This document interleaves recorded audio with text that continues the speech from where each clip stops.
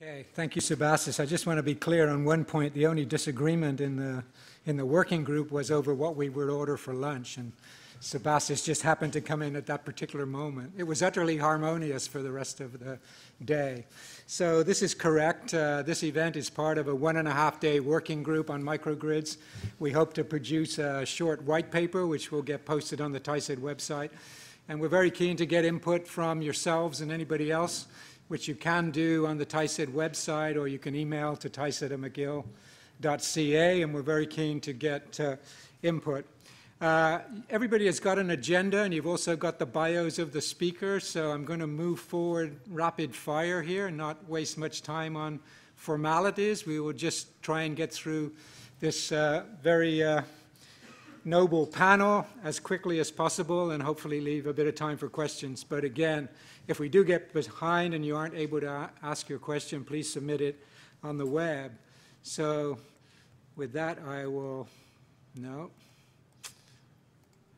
move forward. Okay, so my obligation here is just to give a bit of background information. What in fact is a microgrid? What are we talking about? So these are three definitions. The first two come from experts in the field, groups of experts. The first one from Seagray. I am the convener of that group. And you'll see that they have two common features, and this extends to many other definitions too, which is a microgrid is a locally controlled power system, and it can function connected or islanded, disconnected from the grid. So you'll hear a lot of talk about remote systems and whether or not they're microgrids and so on. You can see where one of the points of contention comes up immediately. For our purposes here, we can take a pretty general position and just say microgrids are small, locally controlled systems. This other definition at the bottom is a really important one coming from NYSERDA in New York. It's important because New York State is pretty much ground zero nowadays for microgrid development and demonstration, and I will talk a little bit more about that. But you can see from their definition that it's coming from a pretty different place. It's all motivated by resilience and protecting public services that are considered critical, etc. And this thinking came very much out of Superstorm Sandy, and we will talk a little bit more about that. One other definitional issue to cover is what's the difference between reliability and resilience. There are a number of different metrics for reliability that are used for power systems. You can see some there. Mostly there's probabilistic. They're defined by IEEE or some other authority, and they are probabilistic. If we sat here and waited for the power to go out, measured how long it was out, and sat here for multiple years, we could get a good estimate of these indicators. Resilience is much more different. It's more of a general concept. It is, are you well prepared for an emergency? How well do you perform during it? And particularly, how well were you able to recover afterwards? And one common definition is this one coming from the Obama administration. So most of the discussion here is going to cover this resilience period that I mentioned, which started in 2011 with the great tsunami and earthquake in Japan. So I feel obligated to say a little bit about what were microgrids all about before then. It started around the turn of the century, the modern microgrid development, and coincided with the signing of the Kyoto Protocol, and as I said, ended with the great East Japan earthquake, so I like to call this Kyoto to Fukushima, and almost all the discussion here will be post-Fukushima. There were some development of microgrids in this early period here, mostly island systems, but you can see there in the upper center that during this early period, up until about 2008, Japan was really a leader. And it was no accident that the Kyoto Protocol was signed in Japan. Japan was an early mover. The big motivation in this era really was higher renewable penetration. And again, it switched dramatically after 2011. After that period, you can see activity in a lot of different countries with different projects and demonstrations. I'd particularly note this one in the bottom right, SPIDERS, which was a US military program. And in fact, the US military is the one institution that's embraced microgrids as their default. Typically, military bases are in remote places with bad power quality, and these are people that really want reliable power. We really wouldn't have a lot of faith in a military that stop working when the power went out. And obviously, if you were invading, you would make sure that would happen. We won't talk much about military applications here, but it's definitely something to bear in mind. This is a short list of the different motivations for microgrids. Reduce costs, no surprise. Reduced emissions, I've already mentioned that. Increasing renewable penetration.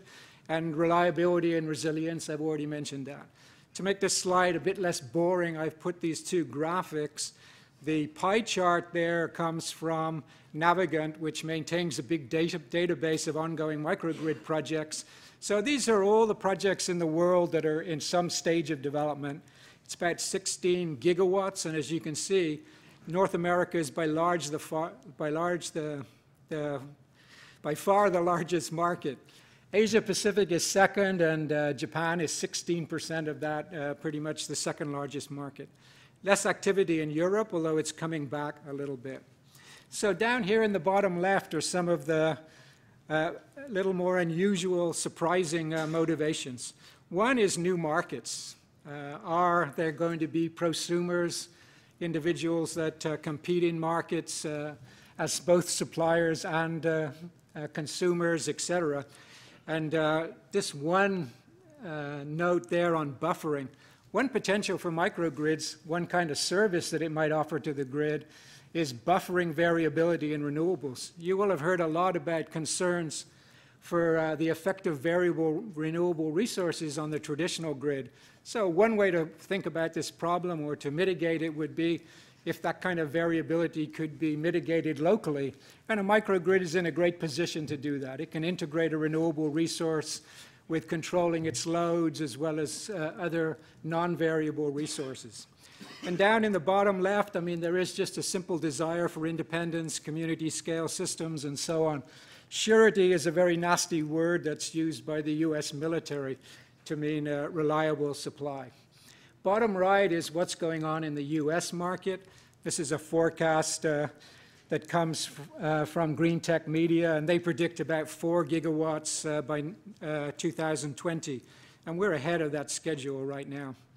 So, as I said, what happened in New York and the other New England states during Superstorm Sandy was very influential.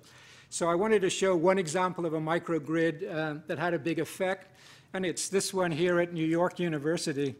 Underneath an open square on 4th Street near Washington Square, underneath this square area that you can see pictured, there is an underground CHP facility that serves multiple buildings.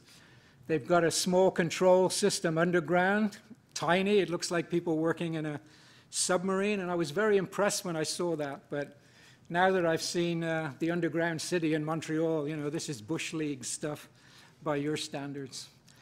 And everything is maintained underground, and this small elevator is the way in which they bring in all spare parts and so on to maintain the system.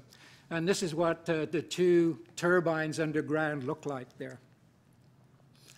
Okay, so as I said, this had a huge effect on New York, and one of the outcomes is the New York Prize.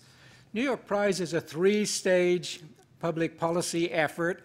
In the first stage, there were a large number of feasibility studies, about 83 in all. They're on the NYSERDA webpage. They're about 100 pages each. So that's your reading list and homework following this event. They've just moved to the second stage in which they've picked these 11 projects that will get a $1 million grant for a more careful evaluation. You can see that nearly all of these are public agencies or other public infrastructure that's considered critical. And all of this New York program is like that, and you can tell it's all built around emergency preparedness and resilience. One notable outlier here is that Amtrak one, 3 from the bottom. So if you think about it, disintegration or separation of the grid and local control, one way to think about it is customers becoming isolated. Another way is infrastructures. Following a large outage, a lot of the problems are not directly related to power loss, they're related to infrastructure failure. So you do see some instances like this, a commuter railroad, that they're trying to make it more resilient by having its own power supply so that it can still function in that kind of an emergency. So that's it for me in my brief introduction. As you can tell, Gretchen is next up, so I will turn over the floor.